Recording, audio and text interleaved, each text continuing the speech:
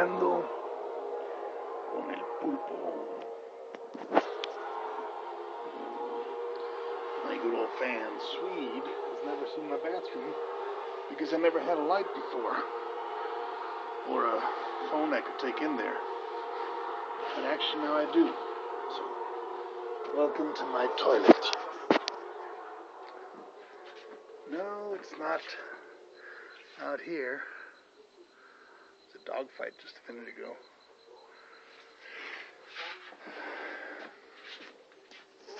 Ugh.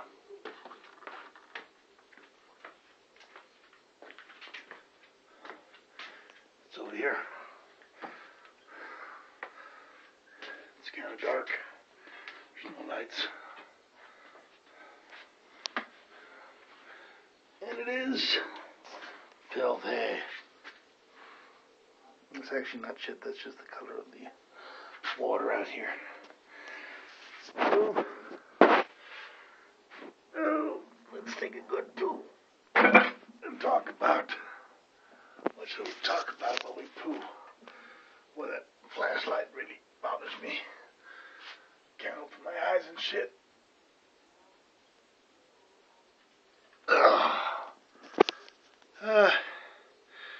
So, here we are in the year 2015. There's still a border between the United States and Mexico. There's still a border between Canada and the United States. There's still borders everywhere that are controlled by passports and by people with weapons. And there's still a war in the Middle East. Big, crazy war, and there's a border between North and South Korea, and borders everywhere I go is borders. And ask yourselves, what have you done about it? There's still people selling people and factory farms, and there's still rape of the land and rape farming with Tony and I think it was Tony? No, it was Art. Art Stortle calls it rape farming. It's a kind of farming where they knock everything out and they pollute the ground with fertilizers, very toxic fertilizers, and they force the land to give its yield in a very unwholesome manner. And the little farmers, the people that are actually close to the ground and that can, work the farms, they're disappearing, giving way to the factory farms. The world is smaller. We are now all in contact through the internet, through this telephone, through this rock. This talking rock that talks across the oceans, as the hadiths speak about.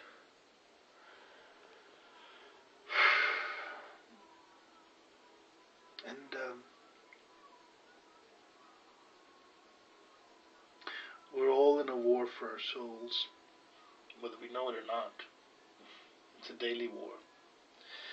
And it's a weird war because you can't really tell who's going to win and who's going to lose, because I think peace, inner peace, is what's winning, what wins in the end. A kind of profound acceptance. The word that my strength used the other day was accept. I have to accept. I have to be accepting. I have to accept whatever it is that I have. I have to accept my role in this world. My role in this body.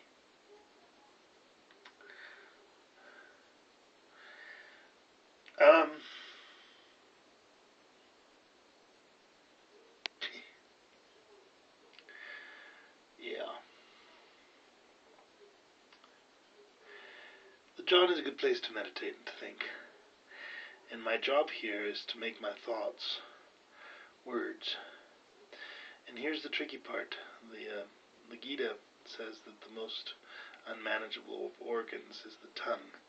So whatever I'm saying is probably wrong at some level, somewhere, somehow. And I recognize that because it is not, because I'm in a human body and with a human mind and a human heart, and that's imperfect in its doings and its words. What words can I say without falling into, let's call it sin? The truth. The only thing I can look for is the truth in my words.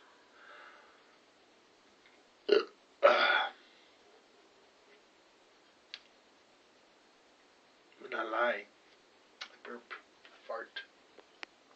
Something I've learned about myself. Probably because of the drug use. All the mushrooms and peyote that I've eaten gave me a little gift of auto lie detector for my own self. A frog in my throat. So what is worth speaking of? I think the best words have been said already by guys like Jesus, like Krishna, Buddha, Mahoma, Muhammad, they say in English. These words are not to be questioned, they're not to be pondered upon, they're just to be listened and understood. So, what is the truth? The truth for Krishna is one truth, the truth for Jesus is another, the truth for Buddha is another, the truth for Muhammad is another. And within all those truths, there's a great truth, there's a grand truth, there's a truth. The true, as they say. The true, right? And the true, well, I hope it has to do with love. I hope it has to do with loving each other. I hope it has to do with being tender to each other and loving. And when I get really stoned, I have a hard time loving. It's a sad effect of my stony experience. And that is I suppose it's an effect of years of going into places to get stoned where there are people that are trying to measure their cock size by how much they can smoke.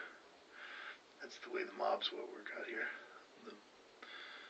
The mobsters in Mexico, they all want to be badass when they smoke. So there's an underlying hostility in smoking in Mexico. It is not a hostility I find in the United States as much because it's legal there. But even there, it's kind of like, there's always the non-smokers saying to the smokers, well, you're stoned, you don't know what you're talking about. I'm not stoned right now, but I haven't smoked anything yet. I'm just taking a shit.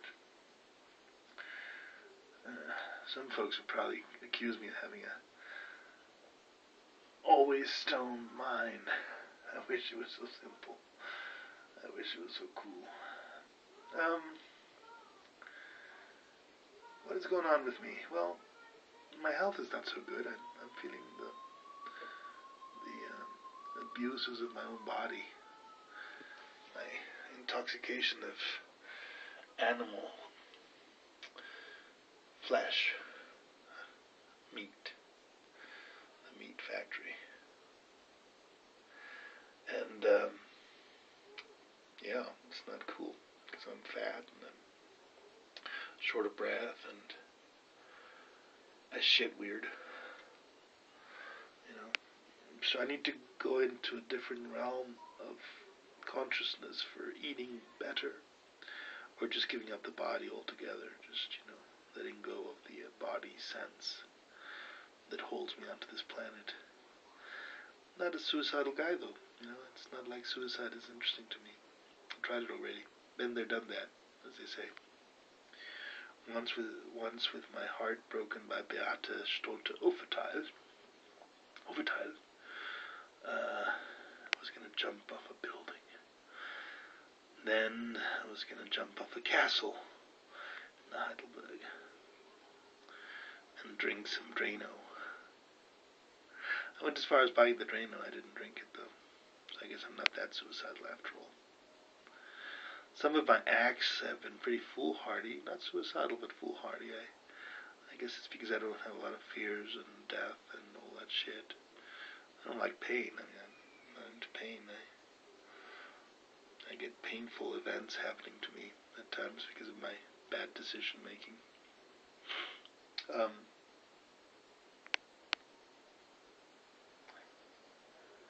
And I'm trying to find wisdom in all this. I'm trying to find wisdom in my own existence and my own shit. I'm trying to shit my wisdom out. And all I get is a wisdom tooth, huh? I have no children. I'm 47 years old. I send money to my mother and to my sister to take care of them and help them. And I have lived on the bridges and in vehicles. And I have worked, and sometimes I have not worked. And I get disability from the state of California because I'm crazy. Or so they say. Or so I say, actually. You have to accept that you're crazy to get the money. How crazy is that? I'm a big critic of our world, our human world. I'm not a very, very big fan of humanity most of the time. Because what I see in people is kind of, not very cool. I see their madness, and it represents itself in every act they do. Their hypocrisy, their anger, their lust, their madness. I have met good beings. I have met good human beings. One or two. Paramadvaiti Swami is one of them, I believe. I don't believe there's too much darkness in him. Once I actually saw him speaking against the meat eaters, and there was such fury in him that it was kind of spooky. But speaking against meat eaters is not necessarily a bad thing to do if you're a human being on the planet Earth in the year 2015, even though there are a lot of meat eaters. Demonizing them is perfectly acceptable in a sense, because they are acting very demonically and they don't even know it. They're not aware. They're unaware. Not like me, that I am aware and I'm still acting demonically. It's a pretty cool shadow there. So is my shadow as big as I am? Or is it bigger? And what about that? What about acting upon pleasurable things with no care for the sinfulness of it, even though you recognize the sinfulness of things? Sexual things, intoxicating things, meat-eating things. Vaishnavas, which is the religion of my mother, recognize 4 sins, 4 no-nos: intoxication, meat-eating, gambling, and illegal or uncouth or sinful sex. Sinful sex is, for them, means sex outside of marriage. I wonder if a tantric Buddhist would accept the sinful sex theory as correct. Probably not. So is a tantrist a demon? The Vaishnavas say that the biggest demons there are they have a word for it, I forgot the word. The Mayavadi Brahmanas and the Mayavadi people. Those are the people that understand the Vedas as truthful, but do not understand the form of Krishna as the ultimate and most divine and most perfect form of God. And there's a lot of them out there. There's a lot of Mayavadis. Krishnamurti, Sai Baba, there's Ram Dass, maybe. There's a lot of them out there who, in kind of, they get into the effulgence of Brahma as the ultimate form of God. God doesn't have a personality, they say. And the Vaishnavas, well, they say that God has a personality, and it's Krishna. And that's the ultimate, primordial, essential personality of God. And that's a very interesting argument. I mean, is there a perfect being, a perfect life? Was Jesus one of them? Was Buddha one of them? Krishna, Rama? There are a whole bunch of avatars. In fact, the Bhagavatam says that the avatars of Krishna, of Vishnu, are endless. There's no end to them. That kind of makes sense to me. An infinite number of forms of God as the sustainer of the universe. The personality that sustains the universe. The truth, the way. So is that what Krishna, Jesus, and Buddha were trying to say? Is that the union between, the common point between all of them? Or am I missing something? In fact, the Bodhisattvic vow would include beings like Kali Ma and Shiva and a whole host of very, very terrible beings.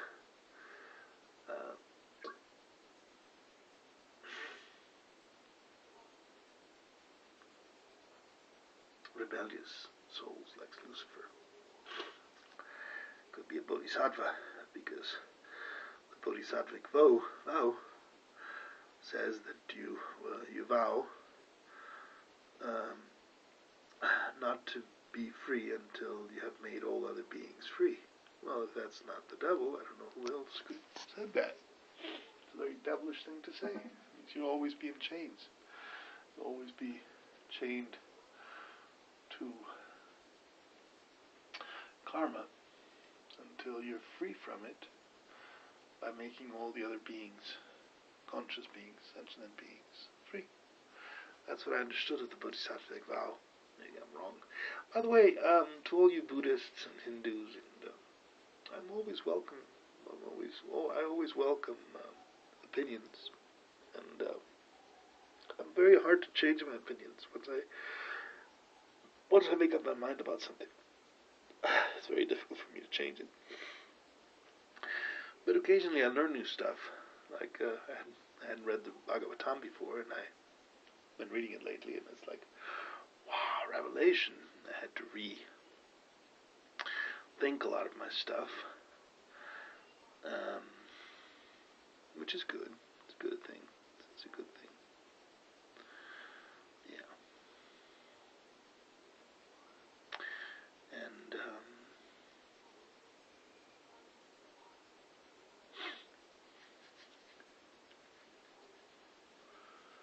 don't know. What do you guys think?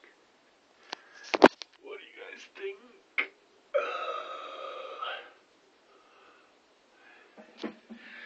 If you smoke enough, when you see a little light at the end of the tunnel type thing, you see a little light here, like this light over here, it just spreads into this tunnel of psychedelia, like the tunnel that I saw over there when I was dying with the shrooms, which I've already told you guys about. If you guys don't find that video, it's not my fault. I've made it for you. And it's any light in the dark. It's going to be psychedelic at the borders of it.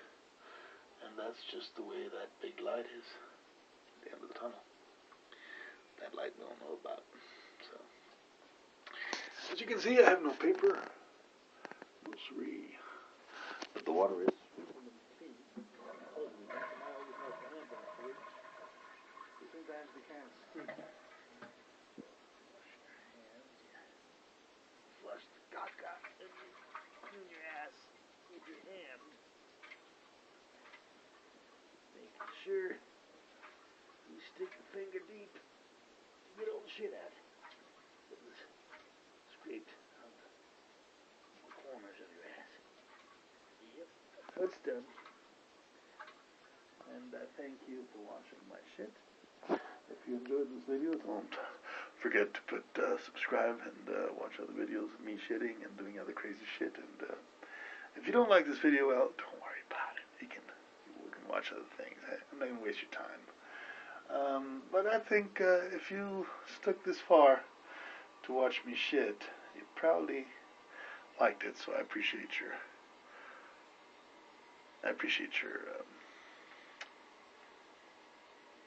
patronage. God bless.